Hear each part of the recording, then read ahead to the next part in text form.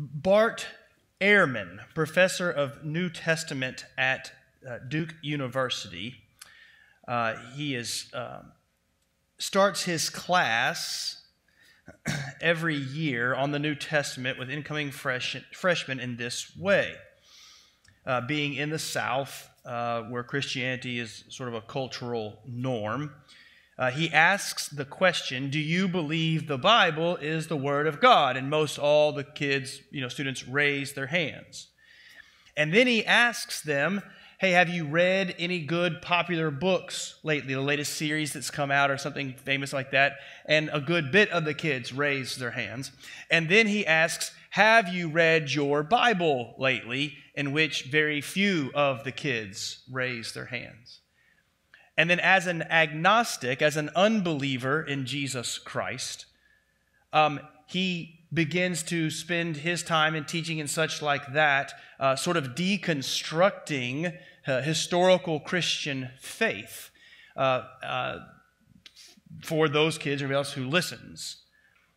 And the reality is that what's taken place is that much of the faith in that room on that college campus is built on something other than the Word of God.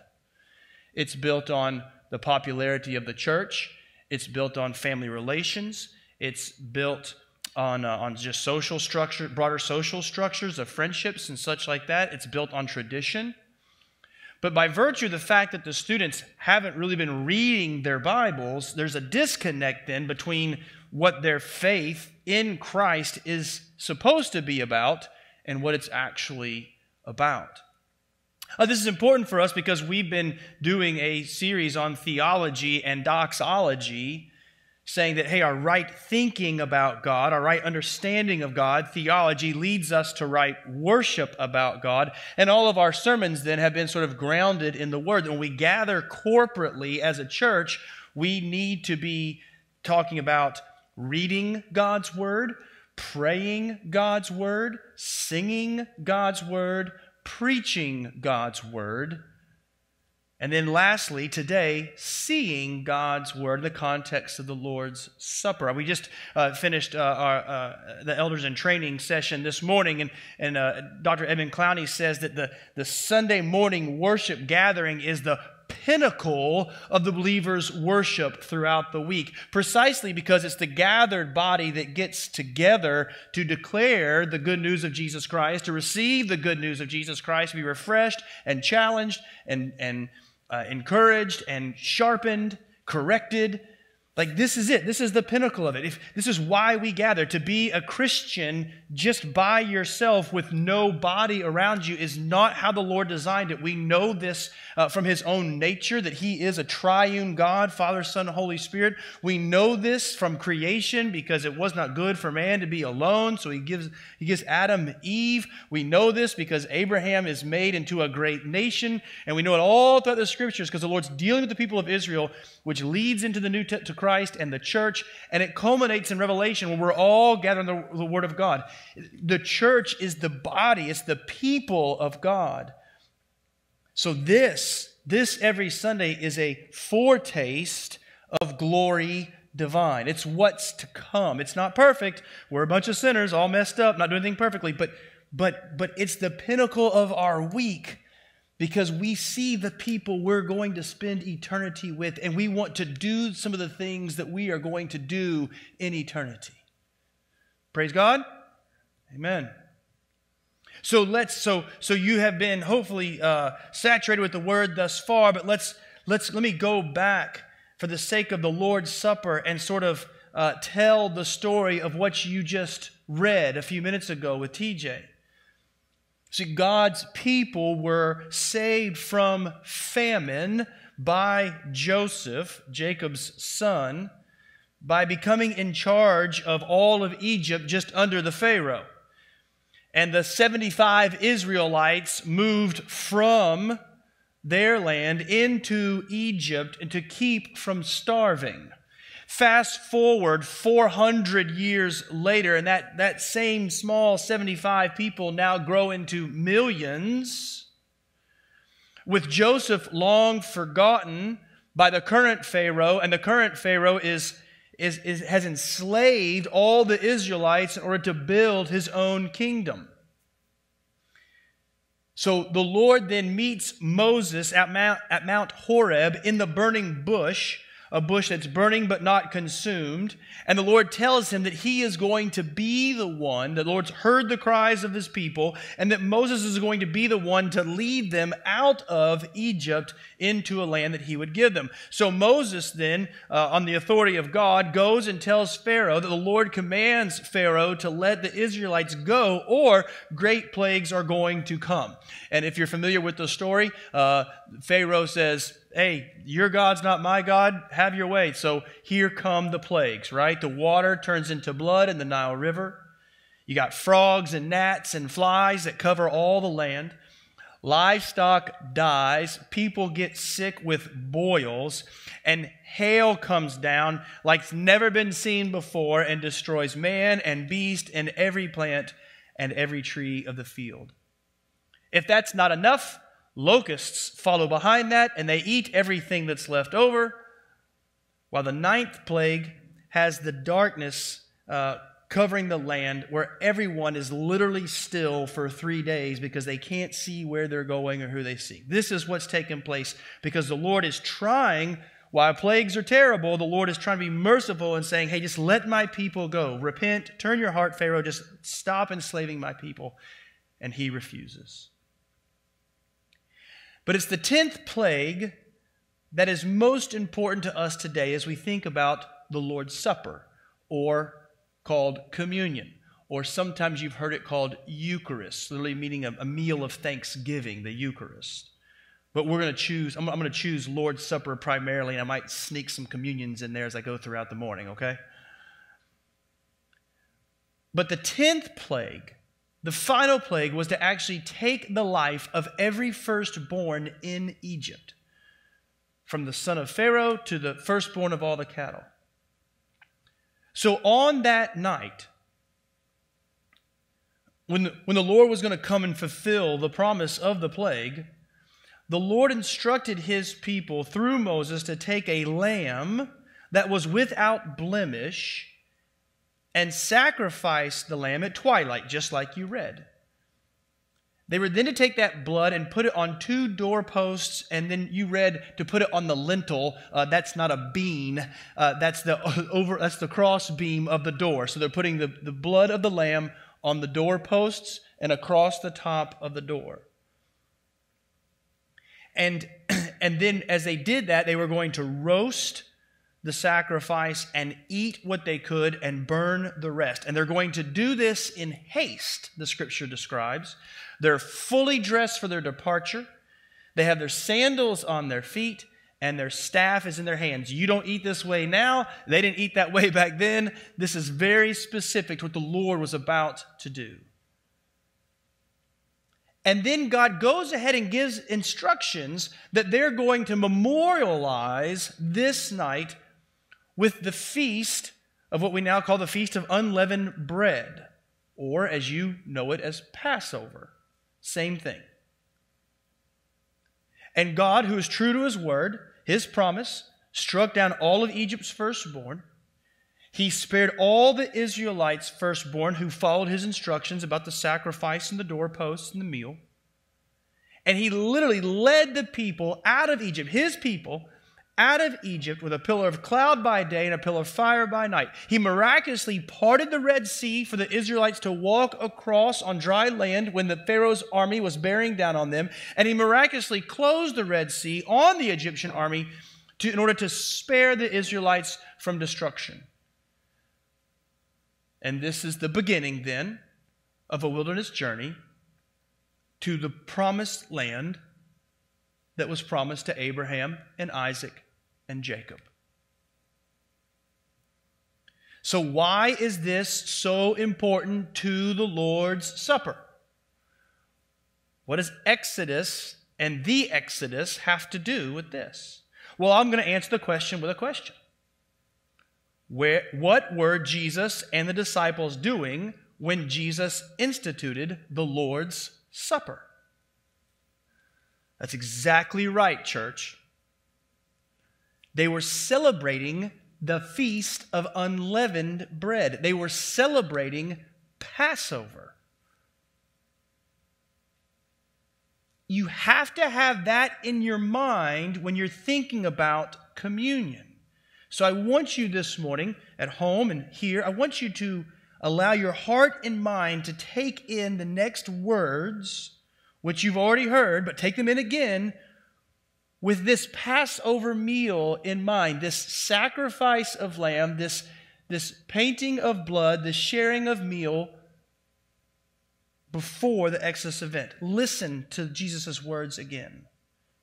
Now as they were eating, Jesus took bread, and after blessing it, broke it and gave it to the disciples, and said, "Take, eat.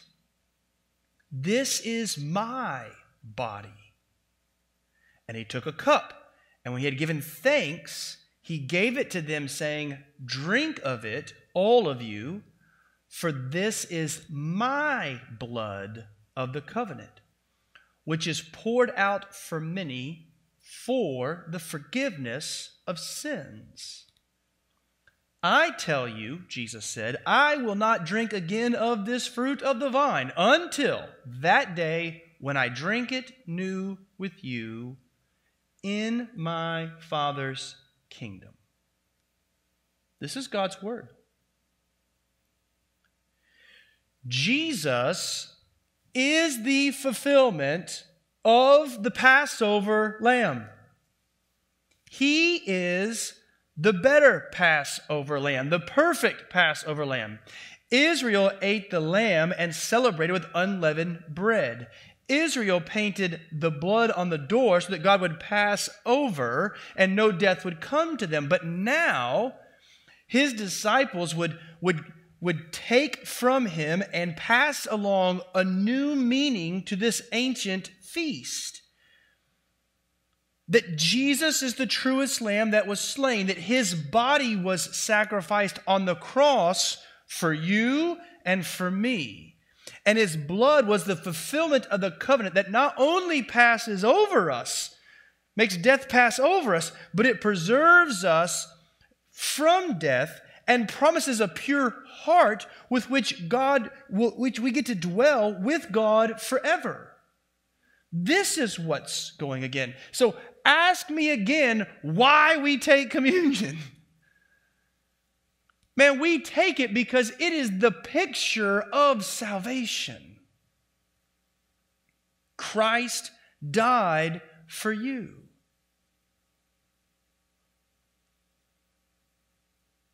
It's exactly what Paul tells us in 1 Corinthians 11.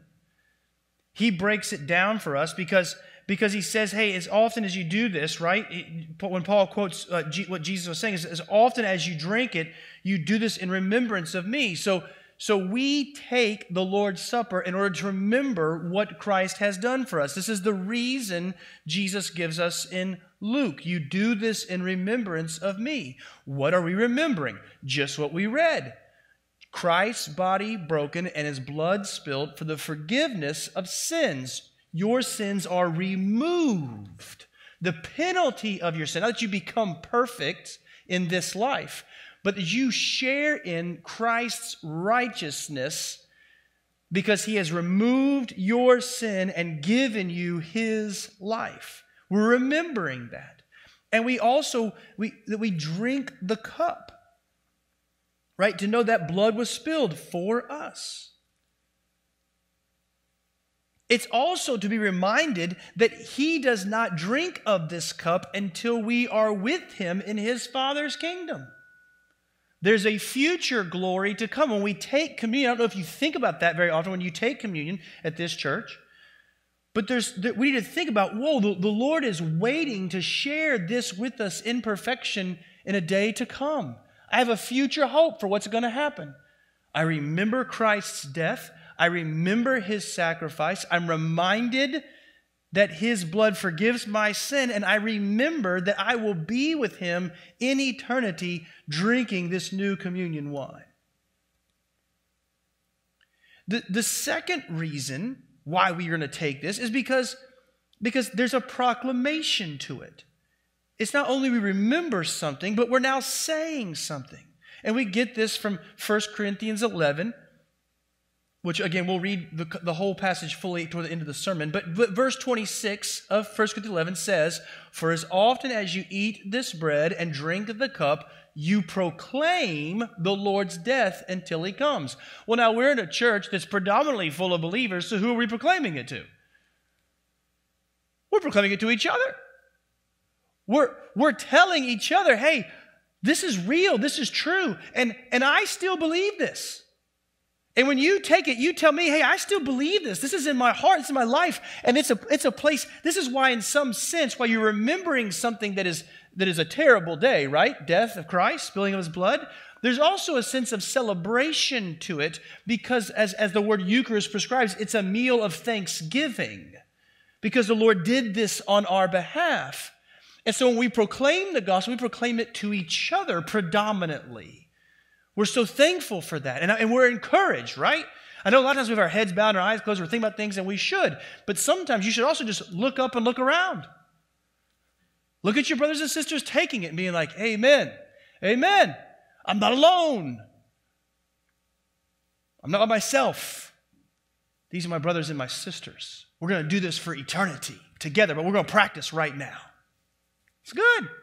And then we also proclaim it to those who would attend with us who are not believers.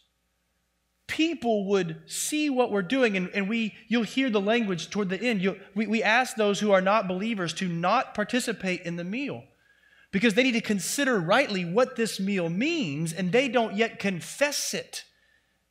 They don't yet believe it. They don't profess that Jesus Christ is Savior and Lord. So we say, hey, don't take this because the Scripture says you shouldn't take this.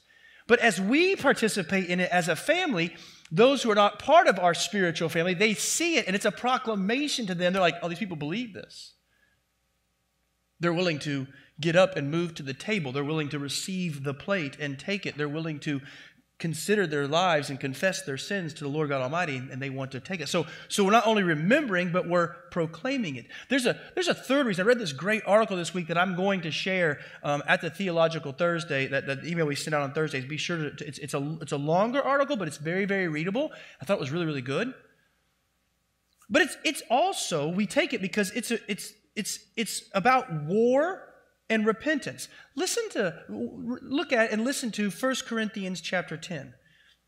"For I do not want you to be unaware, brothers, that our fathers were all under the cloud, and they all passed through the sea, and all were baptized into Moses in the cloud and the sea."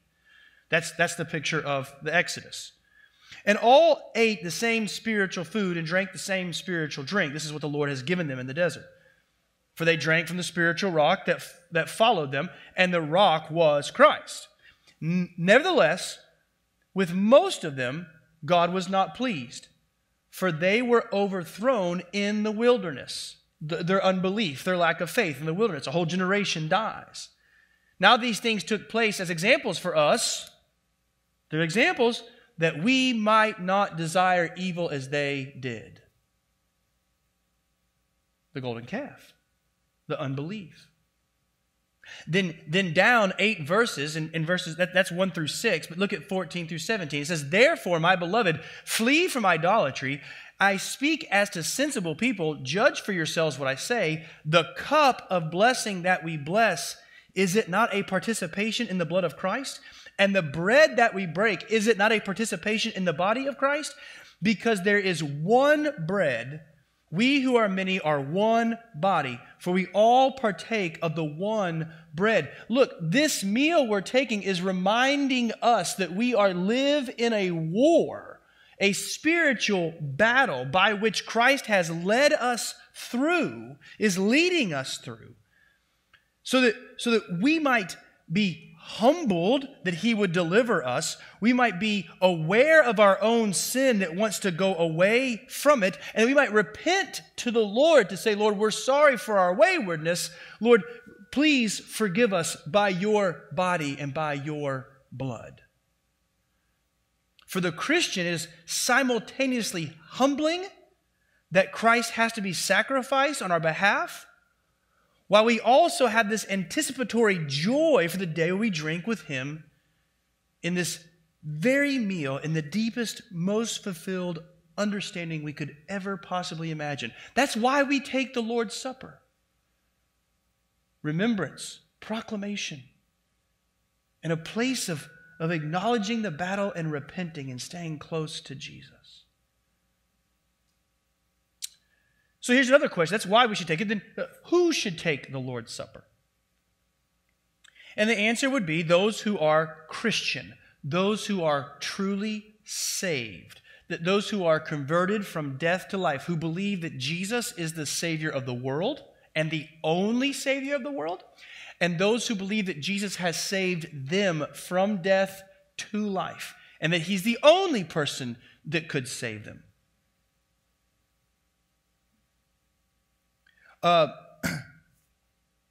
More so, who should take it?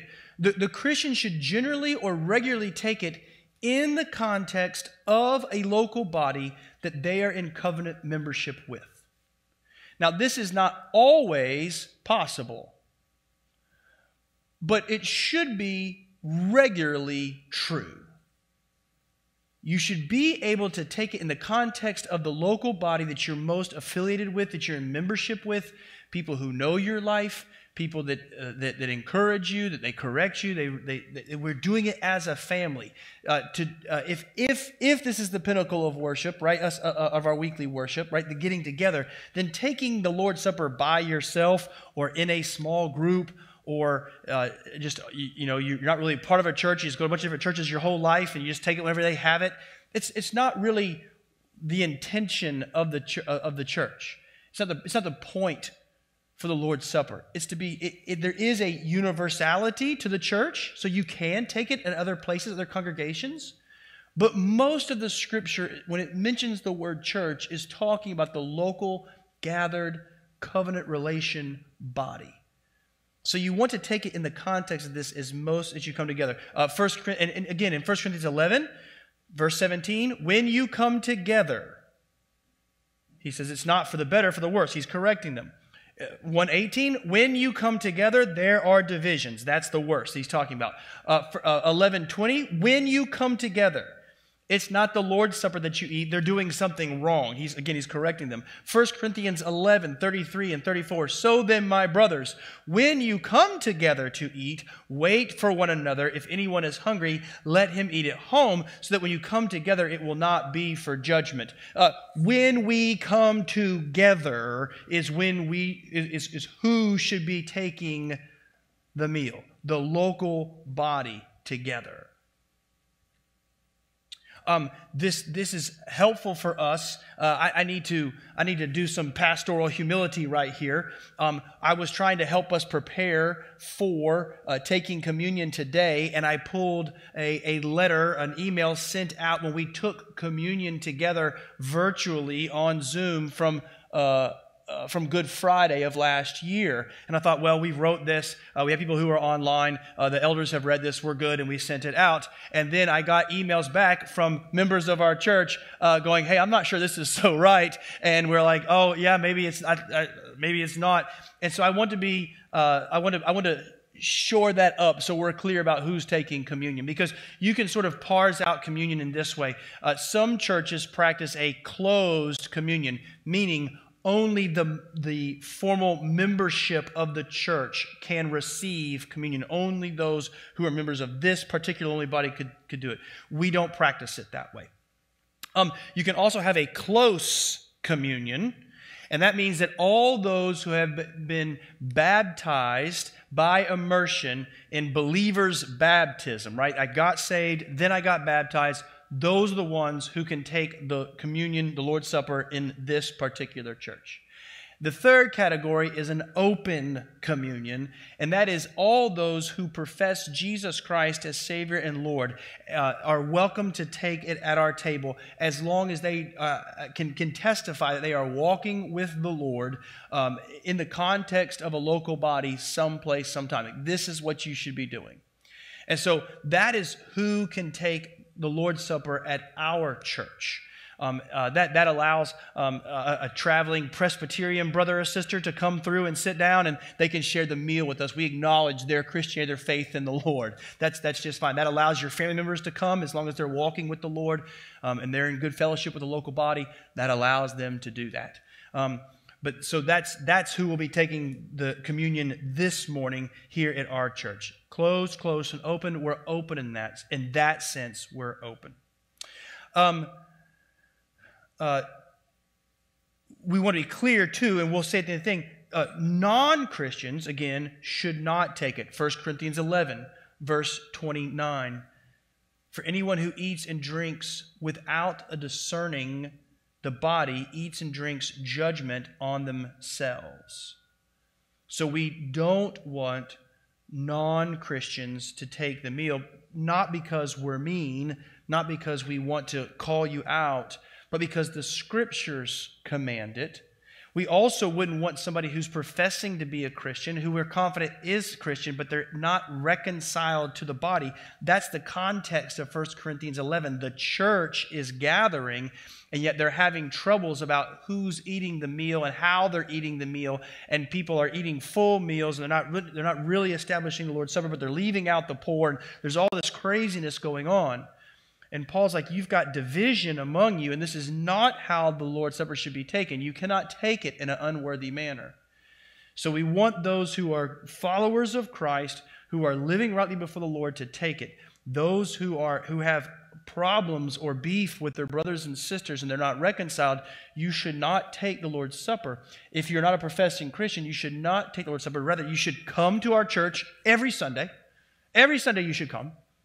Believer, non-believer, you should come every single Sunday. Never, don't miss. Just come all the time and just keep singing with us and listen to the Word of God and ask questions. And if you're unreconciled to somebody, then reconcile to someone who you're unreconciled with. But do that until the Lord shows you oh, you're a great sinner and He's the great Savior. He died on the cross for you and you need to be saved. Then we'll welcome you with open arms. Then you would take the table. You would take the bread and take the cup. And you'd know that same joy and encouragement that our brothers and sisters know in the context of this congregation. Third question, how should we take communion? Very, mostly practical, I think. People will try to put some theological implications to it, and I understand what they're doing. Sometimes in our church, historically, we have passed the plate. Right, that's how I grew up doing it in my church. That's how we've done it here for a long season. People come, typically the deacons, and they go down the aisles. We pass the plate. You pick a piece of bread, you hold it. Then we all take it together. Same with the cup. The idea here is service, and that people are serving one in the Word of God. The presence of God is sort of coming to you in that sense. We're shepherding each other by sharing in this meal and such like that. We also, in the last few years, we've instituted that sometimes you walk to the table, right? We put tables around the sanctuary, and we do our time of sort of confession and repentance, and then when you're ready and your heart's ready and right, you come to the table and you grab the bread and the cup yourself, and then and you take it back to your pew, and then we take it all together because we want to take the meal together. The idea is that we are coming to the table. We're coming together. There's other ways to do it. This is me sort of speaking on my own as an idea. It's not. This is nothing the elders have mandated like that. But we have. I would like to try it someday in the context of our worship, where you are coming to the elders, and the elders have the cup and the bread, and you can just take the bread and dip it in the cup, and you can take it right then, and the elders have an opportunity to speak God's truth into your mind and your heart by saying, this is Christ's body and blood broken and shed for you. Take and eat. And then you take it. It doesn't have the same necessarily corporate aspect to it as everybody doing it simultaneously, but I think there's something valuable there as far as just shepherding the flock and fencing the table and just coming in counter with one brother and sister to another. I think I like the idea that elders doing it. I think anybody in the church who's walking with the Lord and their walk with the Lord is mature and right, they could also do the same thing, I think. But that's for more conversation, but you might see that. So, you might expect that in days to come. Nothing crazy. We won't get any, we're not going to do any, there's no game show, communion, or anything like that. We're not going to have anything crazy, but we might try some different things. And the question then is, when should we take it? Like with sort of what frequency do we take it? Let me see if I can spell it out like this. Historically, the church has taken it every single Lord's Day most of its life. That's church history. We've taken it every single Sunday for most of its life. And there seems to be some reasons why this has changed to sort of monthly and quarterly, or however any other church does it in the life of their local congregation. One reason is just sort of the theology of it. Right? In part, it was taken weekly because the theology behind it, especially before the Protestant Reformation and the Roman Catholic Church, was just the doctrine of transubstantiation, where the priest actually blessed it, and when the priest blessed it, the substance of it changed into Christ's actual body and blood, and they took and ate Christ's body and blood. This was the doctrine, and if that's what it was, it would sort of heighten the importance of what you were doing. When the Reformation came, you got a couple of different meanings of the Lord's Supper. That the Reformers rejected transubstantiation, but a guy like Martin Luther, he believed in consubstantiation, where the substance, the physical elements didn't change, but the essence of what it was changed. The essence of it became Christ's body and blood. Again, heightening the thing. And then we have Heinrich Zwingli, also one of Luther's contemporaries, and he believes in a memorialism, right? Like it's this deep, meaningful symbol that the Lord commands us to do. Nothing actually transfers in essence or in substance of the elements, but rather we're just reminded of it. We reflect on it. All the things we just said earlier about it would be true for it. So if you go from transubstantiation to memorialism, there might be a sense in our hearts and minds where it just becomes less important, and the requirement for taking it weekly doesn't really make a whole lot of sense. We can just sort of do it when we need to remember stuff. When we preach the word every day, right? We sing the songs all the time. We pray prayers every week. So, let's just, it's okay if we do this less and less. There's also an element to where in the Catholic doctrines, the sacraments, right? The Catholic doctrine has 7 sacraments. They are means of grace. And by their definition of means of grace, it actually is a way to merit Christ's salvation, to merit Christ's grace in your life. We don't confess that. We believe it's salvation by grace through faith. That's how we get salvation, not because of the works we do. We're built for good works. We respond with good works, but we don't earn Christ's favor. And so if maybe potentially as a reaction to this sort of theology going, well, this isn't necessarily true, again, the importance might seem to wane, so we don't take it quite as often because we don't have to have it to be saved in that sense. So there's sort of theological reasons that maybe have lessened the importance of it. There's also some pragmatic reasons that is taken with that. Our Western society is just more pragmatic, and it just takes more time to do it. Revivalism in the Western culture did away with a lot of liturgy. And the idea was, let's just gather and let's pray and sing and preach and let's see souls get saved. And as we move across the Western United States, as revival happens and movements take place, this is really all you need. You don't need things from the past. You don't need the theology of that past. You just need Jesus, need to be saved. Potentially, it's not overly pragmatic, right? If you're moving from east to west in our culture and our society, just to pack a bunch of communion wine and unleavened bread and take it with you is not one of the necessities you need to make it on the wild frontier. So you just didn't take it, right? Like, well, we have the Bible and that's all we need. So we just don't have that stuff to do it with, potentially. But there seems to be this movement away from it in order just to focus on the main things. And I just want to and quite honestly, church, I've spent most of my life in that sort of vein. I have grown up in Protestant churches that practice taking the Lord's Supper either quarterly or monthly. For one reason or another, I don't really know what those decisions were. I was too young to be a part of those conversations. I just followed my leadership. But as I've read and reread the Scriptures, and as I've listened to these lectures that I've been sharing with you week in and week out, as the eldership has been talking about these things, we think that it's a good time to recapture the importance of seeing the Word. We read it, we pray it, we preach it, we sing it. But now we have an opportunity every week to remember and proclaim. Every week to be encouraged. Every week to be humbled. Every week to be reminded of the war that we have and the repentance that can come from just, yes, my sin's overwhelming. Every week this would be a good idea. In fact, if you just take the whole Bible, it's really hard to do Christianity without food. It's really difficult.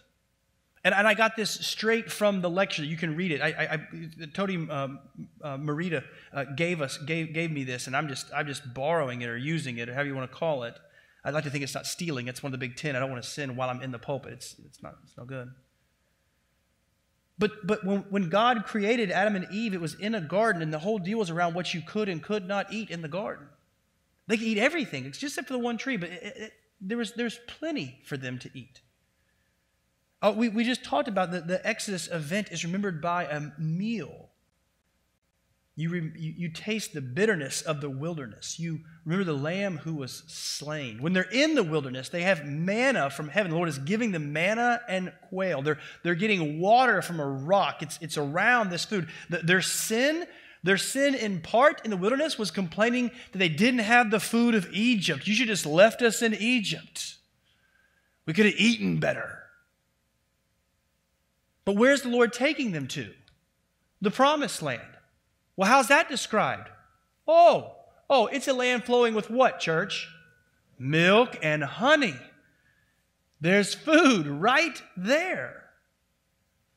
If you follow Jesus' life, Jesus is always eating. He's either going to or coming from a meal. In fact, Luke 7 says the Son of Man came eating and drinking.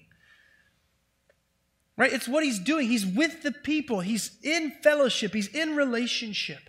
He's sharing meals with lost and saved alike. And then he institutes a meal to remember his death and the meaning of it. The Lord's Supper takes us home into his presence, into the future glories like no other meal possibly can. We were made for the table.